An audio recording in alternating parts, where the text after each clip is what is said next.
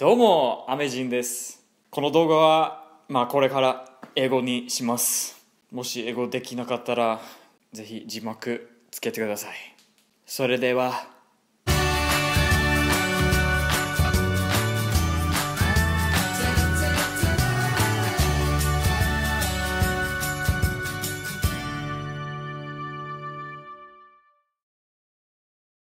Okay guys, today's video is all about this book right here, Making Sense of Japanese, What the Textbooks Don't Tell You, by Mr. J. Rubin. This is a relatively small textbook. Actually, it's not even a textbook. I wouldn't call it a textbook at all. Some people are like, well, what is this book? Is it something that like a college class would require, or is it something that's even academic? Is it a storybook? Is it a novel? This was actually originally called Gone Fishing, or Gone Fishing, whatever. And a lot of people were confused, like, this isn't about fishing at all, it's about Japanese, what the heck. What is this? Is this a book on Japanese? I wanted to learn about fishing. Stupid J. Rubin. So the author, Mr. Rubin here, had to change it, and he added a bunch of things since it was originally published. I'm going to go over some points. You can skip around in this video based on the sections that I will separate it into. Just look in the description for that.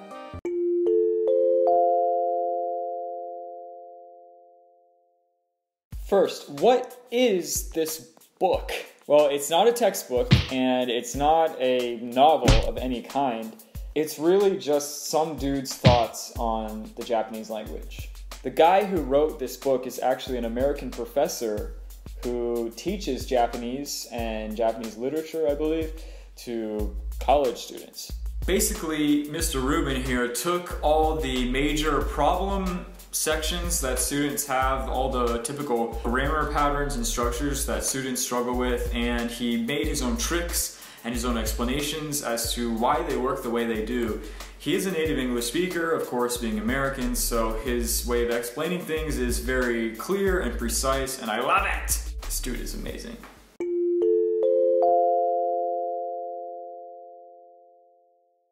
Again, the guy who wrote this book is J. Rubin. He's an American professor at a university. He saw like typical problems, like the difference between wa and ga, and the verbs of giving and receiving. Japanese has like 5 ways to communicate that. English really has 1 or 2 ways, I guess. It's relatively easier, right, than in Japanese. And all the stuff that comes along with that. He talks about hodo and subjectless, seemingly subjectless sentences, passives, talks a little bit about kanji, the difference between shiru and wakaru.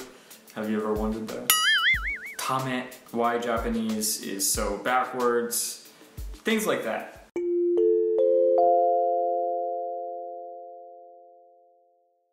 I'm going to see if I can show you the contents section a little bit. This book is divided into 2 parts. It starts with a preface and introduction, which is really good.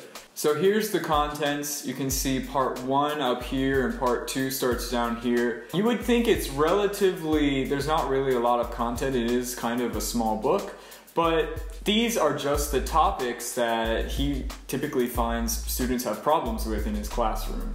It's not too much. And I must say, his way of writing is absolutely excellent and actually kind of funny at times. I love it.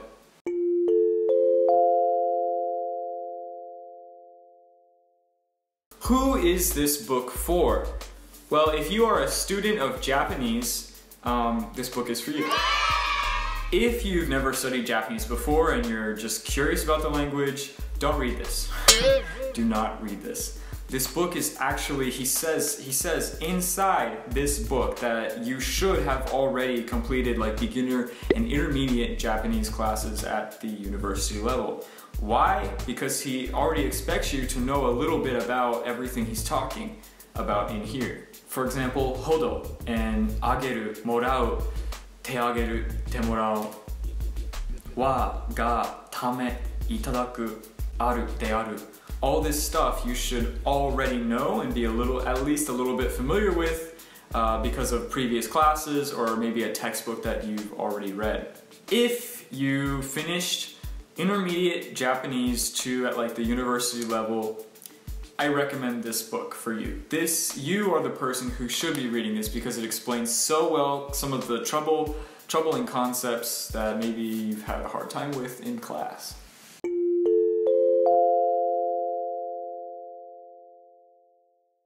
Is this book essential for mastering Japanese, or at least understanding it better? Well, that depends on you. If you went through your Japanese classes and really understood everything and really didn't have any problems, then this book isn't for you. If you are still confused by passive verbs, the difference between transitive and intransitive verbs, if you're still confused by tame or hodo, or if we're probably all still confused by wa and ga, right? I highly recommend you get this book and you read it because it really explains these concepts wonderfully, and I love it. I love it so much.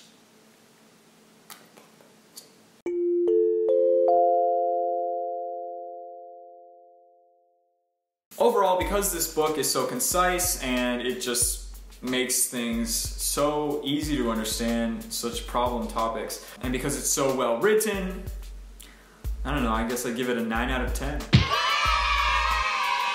Yeah. It's a really good book. Thank you guys for sitting and watching through this video. If you have any comments, questions, or concerns, please leave them in the comment section below.